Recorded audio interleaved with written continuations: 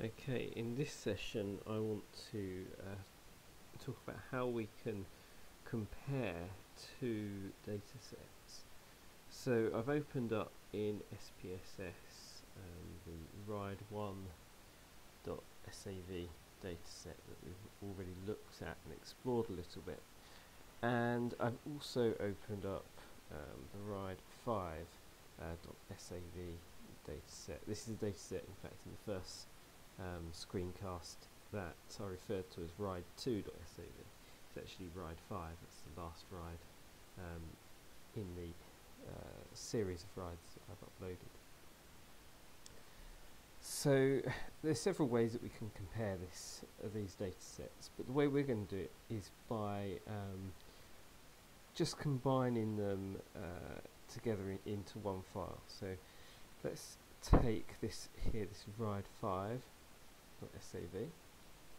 and all I want to do is I want to copy the whole data set. So I select the first row,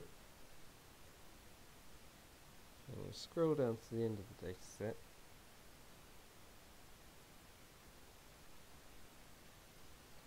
again, and then we're holding down Shift and that one there. See, by pressing the bottom right hand corner of the data set, it's now selected all of that data.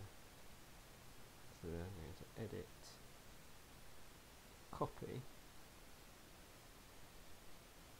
and I'm going to go back to the ride1 data set, scroll down to the bottom, if I can find it, select the first empty row, edit, paste,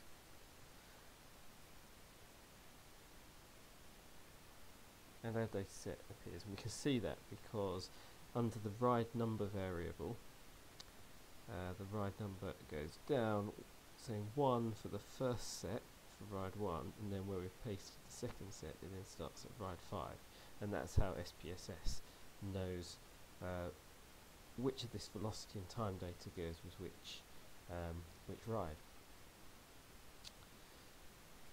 And now, so let's do the simple comparing histograms to start with. So let's go to Graphs, to the Chart Builder, and now we're going to choose a histogram. But this time, instead of choosing this one that we chose, a single histogram, we're going to look at the stacked histogram. And this allows us to look at two sets of data. We drag that in there. Now, we can, as before, just drag velocity down onto the x-axis. I've just got the histogram up. That's just the count on the vertical axis. And then the grouping variable, the ride, we're going to put over here.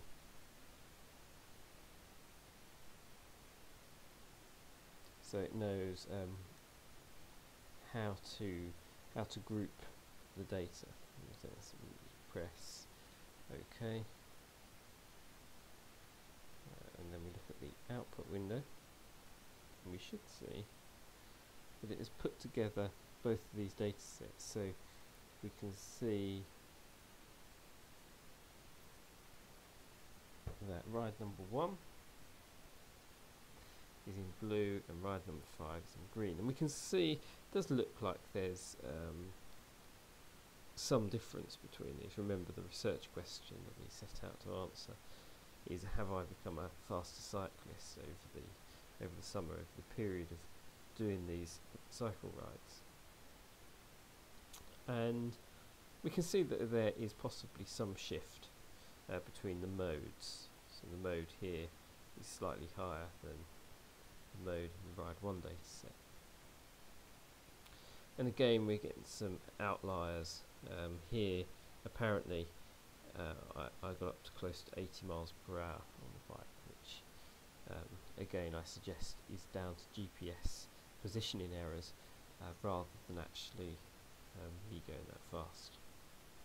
But also we see these zeros coming up here, which again we thought were probably due to stopping at junctions and stopping at traffic lights. And we can see, we look here, we can see the difference in the means. So the mean for ride number 1, so let's say number 1, mean has 17 miles an hour, mean, and in ride 5 it means 19 miles per hour. So there is a difference, but whether that's a real difference or not still remains to be seen. Now, as we discussed again previously, we could apply some filters to what we think are actually reasonable speeds to be comparing. So let's go back to the data set, combined data set now. In fact, we'll just quickly save that as combined. Just save as.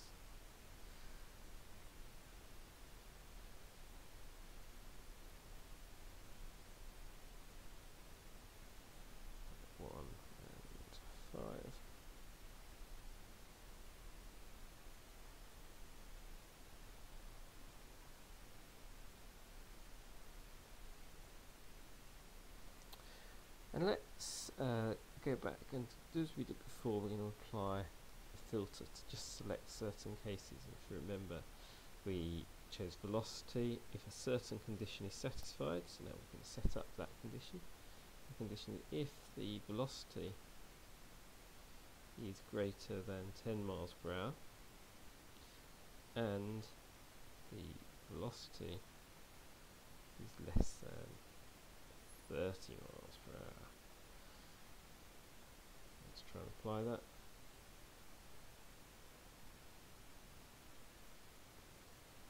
Now you can see, in fact, it's quite interesting to look here, so you can see the ones and zeros. 1 in this filter column means that it's included in the data set, but also SPSS helpfully puts a line through any of these data sets that it's going to be excluding from further analysis.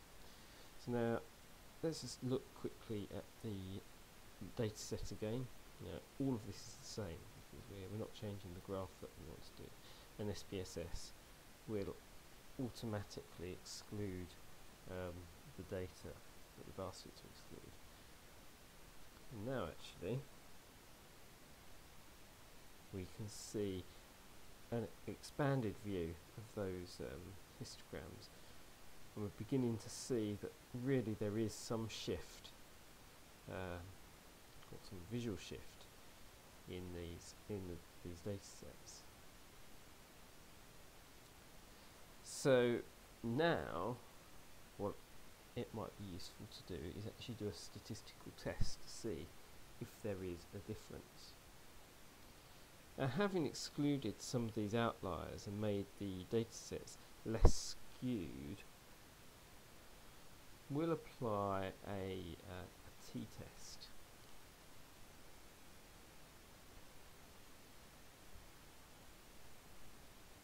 So now going back to the data file, ride 1 and 5.sav, we're just looking in the data view. You can now go to the Analyze menu and say we want to compare the means of these data sets. And if we go in here, we can use a t-test to compare means. It's one of the tests available for comparing means. So in this case we're going to choose independent samples t-test, and the test variable, the thing we're testing to see if it's changed, is the mean of the velocity, or the mean velocity. So that goes in there, and our grouping variable is the ride, because we're grouping by either ride 1 or 2. Now when you select that, you have to define the groups. That's simply these numbers here. So where we've got ride 1, we can say group 1 is ride 1. Put a 1 in there. And group 2 is ride 5. So our grouping variable there 5.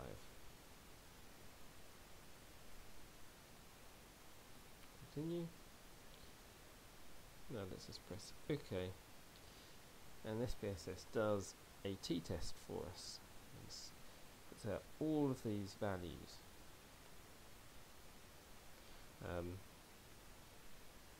What we're really interested in is to know if there is a statistically significant difference, and so here it spits out what it calls significance,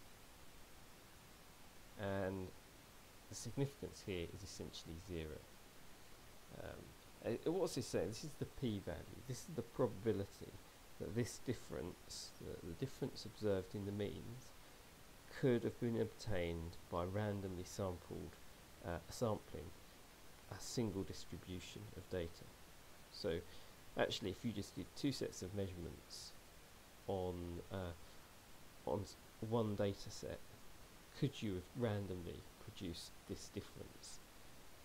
And the probability that this difference would have occurred by chance is essentially 0. So there's a very small chance of that happening. And that means that we have observed a statistically significant difference in the means.